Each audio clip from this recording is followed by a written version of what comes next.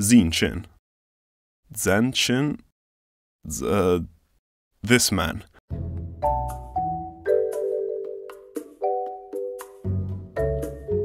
Even if you aren't a huge fan, like me, you've probably seen his work already.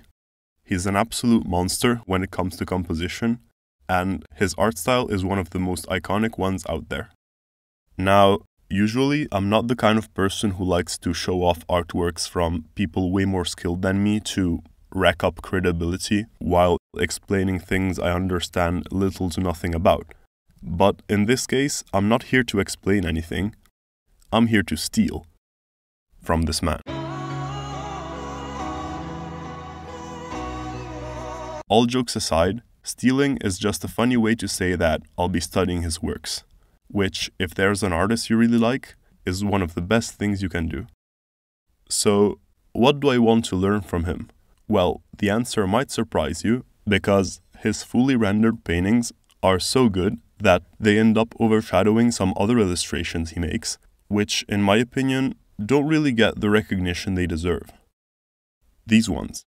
The ones with the clean line work and flat colors, I don't know, they just look so detailed and interesting and unique. And the reason I'd like to learn how to draw like this is that when it comes to line art, I suck.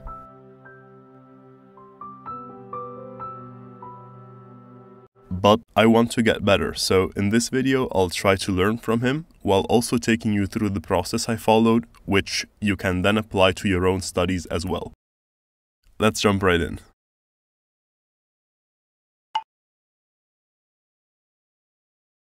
So, the absolute first step I took was to gather a whole bunch of his works to make some observations. The more pieces you have, the easier it will be to find patterns and figure out someone's style. One thing that can happen sometimes is that a piece you really like from an artist can be completely different from their other works. So yeah, do some research. Now, when painting, this will be a little less relevant, but when you're trying to mimic the style of a line art, the brush you use will play a fundamental role. So I took a very close look at his line work, and lucky for me, the brush he uses doesn't seem to be any kind of weird brush that would have been impossible to find. As you can see, the thickness of his lines doesn't change much throughout the piece. So I figured a brush unaffected by pen pressure would have done the trick, but then I noticed that his lines kind of taper at the end, which means that they were somehow affected by pen pressure. So in the end, I still had to play around a bit with the pen pressure to output graph to get this. Nice. Then, as soon as I knew I had the right brush for the line art, it was time to start sketching. The angle I decided to go for was this kind of top-down point of view, which he uses quite often. The design I came up with on the spot. I combine a bunch of elements from my style with his one, and I gotta say I really like the way it came out, so maybe in the future I could rework her and make a full-fledged painting with good rendering and everything. Another thing I considered while working on this were the silhouettes of his drawings. In case you don't know about this, a silhouette is basically what you get if you fill out the entirety of a character with black or something. This is super important for character design and, in this case, for composition as well. But surprisingly, I didn't find any hidden tricks here. He doesn't really go that crazy with shape design, proportions, or negative space. The silhouettes read pretty clearly, and that's about it. It was only when I roughly reached the halfway point of the line art that I realized what may be the most distinctive trait of his style. There is a very good contrast, though not particularly in the values or in the colors. The kind of contrast I found to be the most relevant is the contrast in detail. Some areas of his drawings are filled to the brim with tons of details and points of interest. Meanwhile, in other areas of his drawing, he just leaves certain portions very simple. In its entirety, this creates a very pleasant effect.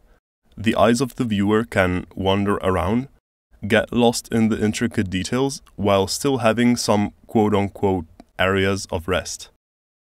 This isn't, of course, something he came up with from scratch. It's a very important principle to follow in any drawing or composition in general. But I feel like he's extremely good at it, to a point where it keeps his drawings fresh and interesting despite the monotony of the line weight. After the line art was finished, all that was left to do were the colors. And it was here that another interesting thing came into play. You see, nowadays it's just a given when you're done with your drawing to add depth to the whole thing with shadows on a multiply layer. And what's so interesting about this style is that he doesn't do that, which makes it even more unique. The reason I think he doesn't include shadows is because then the amount of overall detail would just be overwhelming and even distasteful in some way.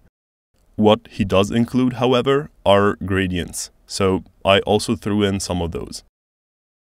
And ta-da! This is the final result. I think it came out pretty nicely, but honestly, I'd prefer to hear your opinion in the comments. It's not completely identical to the style I was trying to learn from. Like, if we put it in between some of Zeen's works, it will stand out, but that's normal. Even when trying to learn from someone else, there will always be something personal and different about your work. So, yeah, I hope you feel inspired to go study the artists you look up to. If this was useful, or interesting at least, make sure to leave a like. Also consider subscribing if you don't want to miss out on any videos of mine in the future. See ya!